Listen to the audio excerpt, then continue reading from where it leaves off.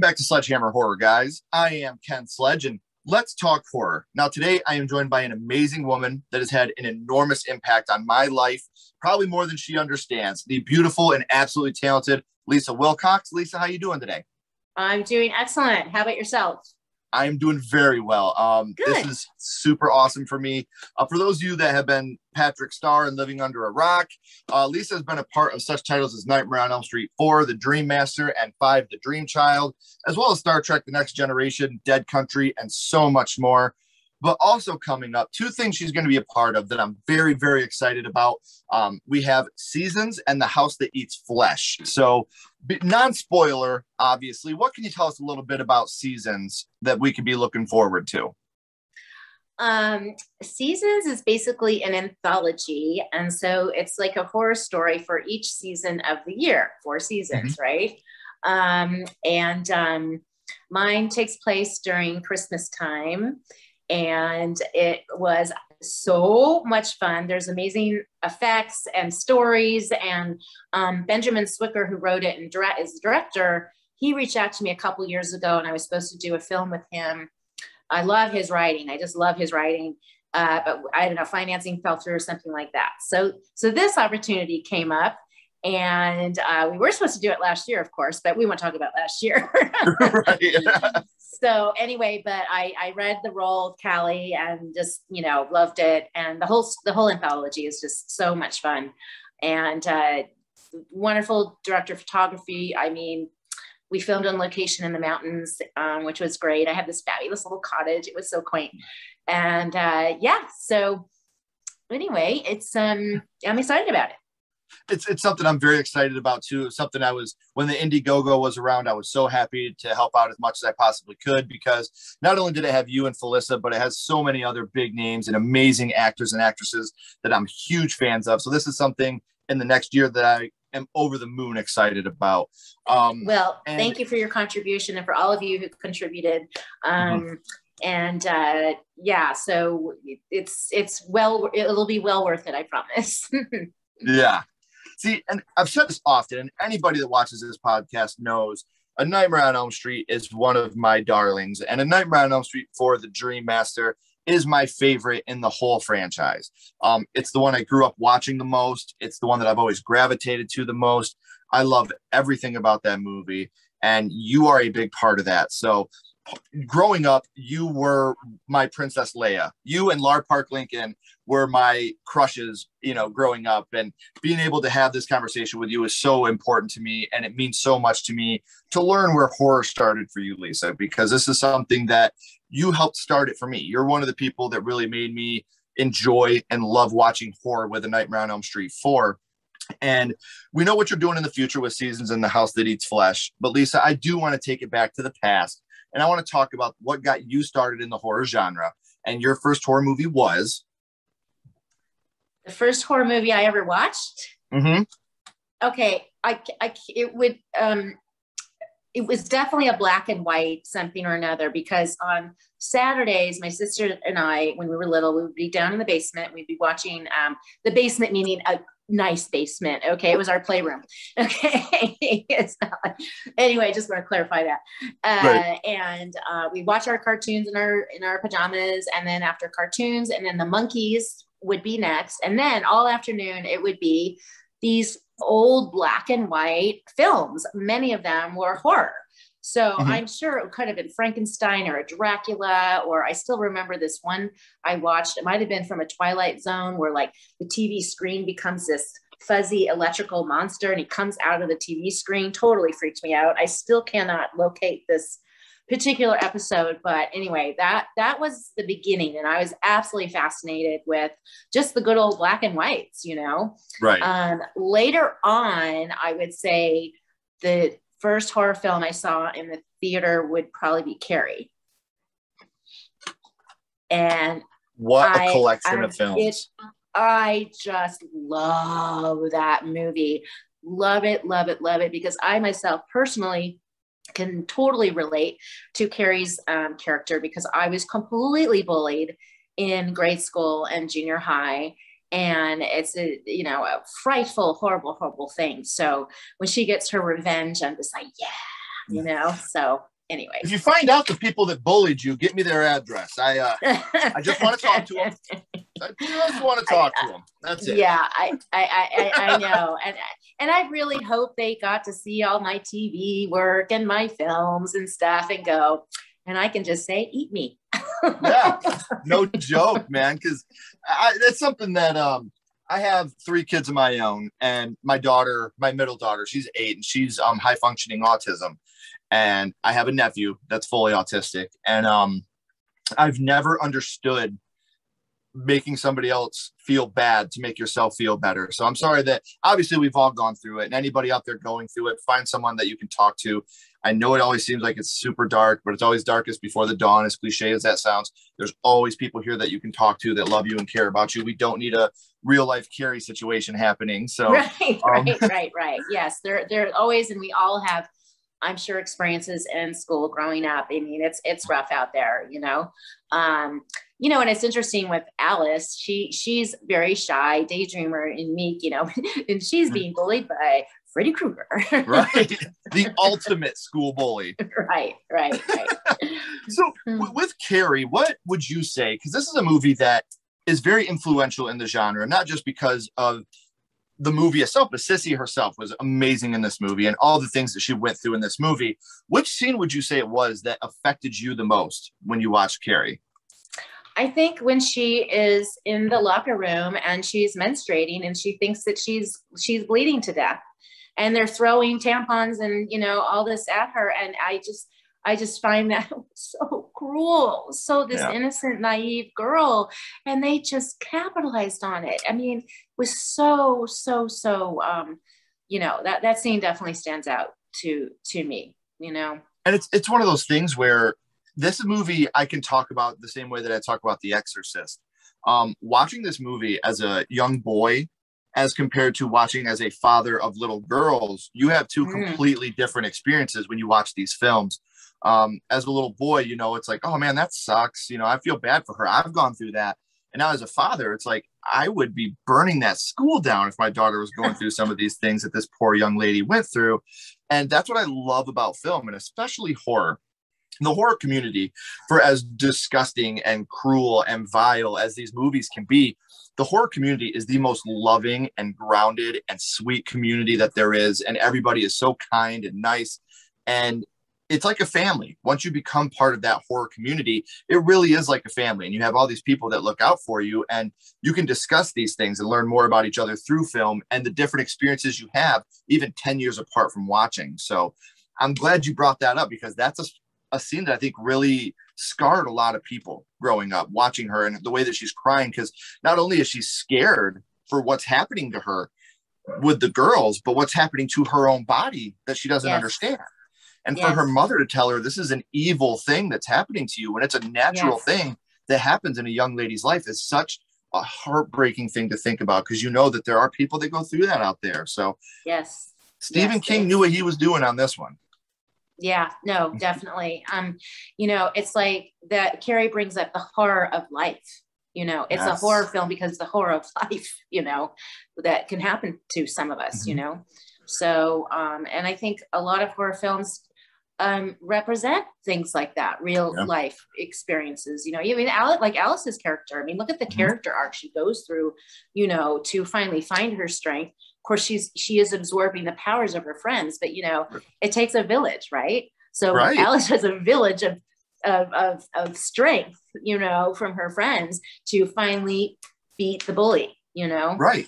And with Alice, it's both to me like a literal and metaphorical taking on her friends. And like I said, not only the arc in Dream Master, but all the way through Dream Child. I mean, she goes through Dan's death at the beginning of Dream Child, and still everything that's happening inside, do babies dream? Like the arc that she has in those 2 films alone. Wow. Like all the things that she goes through, all the loss and all the heartbreak and all the sadness. And then the beauty of having a child to get taken away from you almost, with that. So almost. And then dealing with teen pregnancy, no father's died. His parents wanting to adopt her child. I mean, will my father accept that I'm pregnant and accept this baby boy that I'm going to have. And he does, but it's this whole kind of real life experience that young women go through, Mm-hmm. And then you add a dream killer to it. Yeah, and then add a dream killer to it. Exactly. And it's funny. Another thing about Carrie that I think often gets overlooked is you look at Carrie as the villain of the story, and essentially towards the end of the film in the third act. But you could also argue that she isn't the villain. Like, yes, what she's doing is wrong in a sense, but the movie sets it up to a point to where who's to say we wouldn't do the same thing to these people that have beat you down so much that you have there's no more down to go. Like that's how low she's been beaten. And for her to finally come out and do these things is just, you root for her. Like you said, when you do. Like, and I don't condone violence. I don't condone violence in the sense that, do what Carrie did kind of thing, but yes, I was rooting for her because it's a film. Okay. Mm-hmm. It's our fantasy land. In our fantasy, I would want to do exactly what she did to those girls. Okay. That's the beauty of film. That's exactly, we can live vicariously through the film. Like that's what I wish could happen in my life. Not killing all these people, but just make them stop. You don't have to like me, but just fucking stop. That's it. Yeah. And you know what? We can fantasize about hurting someone. Don't do it, but we are, like you pointed out, Carrie was as low as you could get, man. Mm-hmm. And so anyway, yes, we root for Carrie. And even more than that, I've always said, I grew up in a video store. My parents owned a video store. And so that's why I think I'm so attached to film. And I always gravitated to the horror section. And I always felt like the younger you started watching horror, as long as there was education to go along with it, I felt like you were more grounded in reality because you understood the difference between fantasy and reality, between fact and fiction. You knew that this wasn't real. Like I said, just like everything else in life, there has to be education to go along with it. You don't just put on a horror film and be like, oh, cool, that's fake. I understand that now. As long as you have parents and peers that are willing to educate you along with it, I feel like horror really does help to ground you more in reality. I think that's an excellent point. I really do. I do. And it's interesting too, kind of going back to the community of horror. It's true. We are a family. I mean, I have there's some conventions that I've done for years now. And I've seen, and they have the same volunteers. I know them. I know their kids. I've seen their kids grow up to now where they're in college and, we're so proud. I'm so proud of them. And how's, Vicky and, this and that. And it's a great thing. And it's kind of interesting. My theatrical agent in LA, she said, when she gets, I get approached with a project and then I call Kate, and Kate said to me that she said, the writers, produce all the horror community that work on, they're the nicest producers, the nicest director, the nicest people of all time, she said, which seems like, such a contrast, but it's like what we're saying. The horror community is awesome. Yeah. And because I think like you said, that's how we get that stuff out through the writing, through the fantasy, through the film. So that's why I think they're more kind and easier to approach, because we just kill people on paper. We don't got to be an asshole to people. Yeah. Right. So when you think about Carrie, Lisa, what would you say the first thing that pops into your head would be? The first thing that pops into your head. Like, say you and I were out drinking at a bar and someone was like, hey, that movie Carrie, that's pretty cool. What do you think about that? What would you say the first thing would pop out of your mouth would be? Yeah, I just think it's I don't know, again, that scene is always what pops in my head first. And of course the scene when the pig blood is she's drowned in the pig blood in that beautiful dress, and how she's just so attacked, and how mean girls are. They're just so mean. So to me, yeah, Carrie's a hero. Absolutely. And it's funny because this film, I think, is another reason it's so special to me. My first horror movie was House from 1986. That was the first one I watched, starring William Katt. And William Katt obviously also plays the guy who the pail drops on, the prom king, along with Carrie. So watching this movie later on, I was like, hey, that's Roger Cobb. This must have been where he went to high school at. Like going from here to House. All right, good job, Roger. Yeah. So the lengths that children will go to terrorize someone is just so upsetting to me. And especially now with social media, and Facebook and, you know, rumors that can spread like wildfire. Oh my gosh, I just abhor bullying. It's just, to me, just one of the absolute worst things that exist as far as human beings, evilness, you know. It's scarier than any horror movie out there. And the reason why is, like, when you and I were young and you got bullied at school, you went home, you hung out with the friends you did have at home and your brothers and your sisters, and it was done. Nowadays, you go home and you're getting it through your Facebook, your Snapchat, your Instagram, your Twitter, your Xbox Live. You're like a dartboard. Right. And it never, ever stops. And these kids feel like there's no escape from it. And I think that's why teen suicide is what it is. If you are experiencing any problems like that, please contact someone. Again, I want to make sure everybody knows there's always someone out there that you can talk to. If you're going through something like that.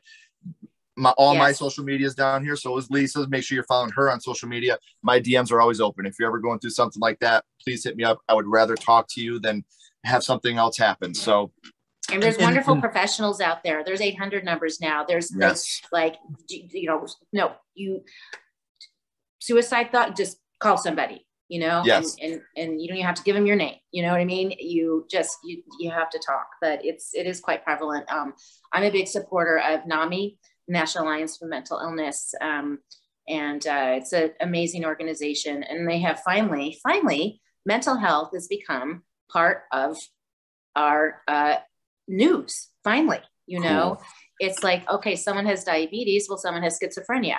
Okay. It's still a physical ailment, you know, and just so much misinterpretation of people who are bipolar or schizophrenic or suicidal or any of those things. It's like, it's becoming finally not so taboo. And it's now about opening our arms to help such individuals, you know? So is there a way that we can donate to this program? Yeah, just go to NAMI.com. They have different branches. I donate to the one in Los Angeles, but they do have branches all over the United States, and they have been growing and growing, particularly in the past couple years. Also because of so many of these random shootings, and the kid was, you know, had a mental illness that was never diagnosed. And there are medications and there is therapy that can be done. My eldest son was diagnosed with schizophrenia when he was 17.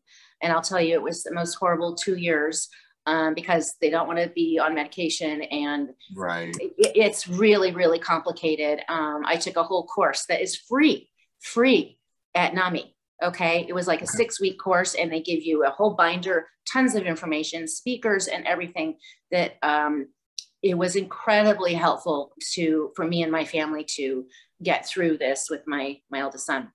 So anyway, there's help out there. And I was just going to say, guys, you don't have to remember the website because I also have that down here in the description. So if you'd like to check that out and donate to a branch that's close to you, make sure you're clicking this link down here. It might be NAMI.org. I don't remember, but you can Google NAMI and it's all over. And you guys don't have to because it's right here. So make sure you're clicking this link. Help out a little bit. Like I said, mental health, there's nothing more important than your mental health. If you don't have it, you don't have anything. So, and I'm so glad that your son made it through this. I know that it can be an overwhelming time for not just him, but when he's suffering, so are you as a parent. So I'm glad that everything came out the other side on that. And the biggest part is being compliant on medication. And that is the big struggle. But he is completely compliant on medication now. In fact, he just had his first baby. Congratulations. I'm grandma. Man, that's awesome. Congratulations. I bet you are the coolest damn grandma that there is out there. Thank you. So I just got a couple more questions for you. We talked about the unfortunate prom scene with Carrie. We also talked about the locker room scene, and those are both pretty dark scenes. But what would you say your favorite scene from Carrie is? Oh gosh, I have to rewatch the movie. I'm sorry. You know, the dark scenes are the ones that find me most intrigued. You know, when she calls her breast dirty pillows. I mean, that's such a famous scene. You know, but also just her beauty and her innocence. And oh my gosh, I just want to give her a big hug. You know. She's the type of lady that you want to hug. Spacek played the role was just absolutely sensational. She's such a marvelous actress. She was perfect casting. hug her and rub her hair and just let her know everything is going to be okay. Yes. And a lot of people forget because of how we do have so many jump scares now, but how that ending was with the hand coming through the ground. Like that very last, like, oh, damn. Oh my God. Yeah, that was startling. Definitely startling. So we talked about your first horror movie, Lisa, how that was Carrie, and we talked about some of the projects you got coming up. But before I let you go, I got 2 more questions for you. And first, I want to go scream on you here for a second. What's your favorite scary movie? What is your favorite horror movie of all time? I probably interesting of Rosemary's Baby. Ooh, okay. Yeah, the demonic thing and the way it was shot and the creepy characters, and she thinks she's going crazy, but not, and you know, I don't know I don't know, that movie just intrigues me ever so much. But I am also just, you know, I've been a horror fan since I was little, and I've always been fascinated by it. And actually, when I was pregnant, I watched Rosemary's Baby. Oh wow! Because I wanted the scare. Right. That's like watching La Bamba while you're flying across country. What? I said that's like watching La Bamba while you're flying across country. Exactly. I know it sounds weird. Well, maybe I am weird. I don't care. Anyway, no, you're perfect. That's awesome. Well, Lisa, this has been so much fun for me. And like I said, you are such an inspiration for me on and off film, and especially talking about all the NAMI stuff and the suicide prevention stuff. I'm glad to hear what a kind person you are, not just an amazing actress. Before we end these, I always end with the same question. We're going to go back to Carrie, and we're going to rank this on a skull count. 0 skulls being the worst and 5 being the best. We're not being critics. We're not judging it on acting, production, cinematography, or score. We're strictly judging this on what this film means to you and how much it affected you. So 0 to 5 skulls, 0 being the worst, 5 being the best, and you can use half and quarter skulls. Your ranking would be 5. No, it's had huge impact on me, and so such a great film. So anyway, and and I wanted to say too, House That Eats Flesh. Yeah, The House That Eats Flesh. Anyway, it's filming in September. Cannot wait. And getting to my age now, getting older, I'm getting offered these really great, like, older, creepy woman, mean, evil stuff. And I love it. So you guys have to keep your eyes out open for it. So anyway, sorry if I ruined your ending there, buddy. No, absolutely. Because I was going to say, I always end with all the social media links are down here. So you don't have to just follow me to let everybody know what's going on, because I always update on my guests that I've had previously. But you can also follow Lisa, and I have the House That Eats Flesh down here and the season's Instagram. All that's down here in the description, guys. So make sure you're following it, because I promise you, from what I've heard, I try to keep it as spoiler-free as possible, even between the people that I know here that I'm friends with. Seasons is a blast, and the House That Eats Flesh is going to be dark and scary and back to the 80s thriller slasher style. So these are all things that you guys are going to want to follow, because you're going to want the updates as soon as they give them, not as soon as I do. So right. And I'm trying to keep my website updated too on like conventions where I'm going to be and whatnot. In fact, I got to do another update because now I'm going to be at CryptoCon, kind of a last minute thing. And I've never done CryptoCon. I'm super, super excited. Congratulations. There's a whole slew of conventions they're just pouring in right now. My website, Lisa E. Wilcox, there's lisawilcox.com, but that one got like kind of stolen. Anyway, lisaewilcox.com, where you can see, what I'm doing. Yep. So that's right down here, guys. I promise you're going to want to meet her. And as soon as she does a con around here, I'm going to walk up and shake her hand as well. Lisa, don't go anywhere, please. I got a couple more questions for you. Everybody else, as always, I'm Ken Sledge. Keep talking horror. Stay what you are. And we'll see you guys soon.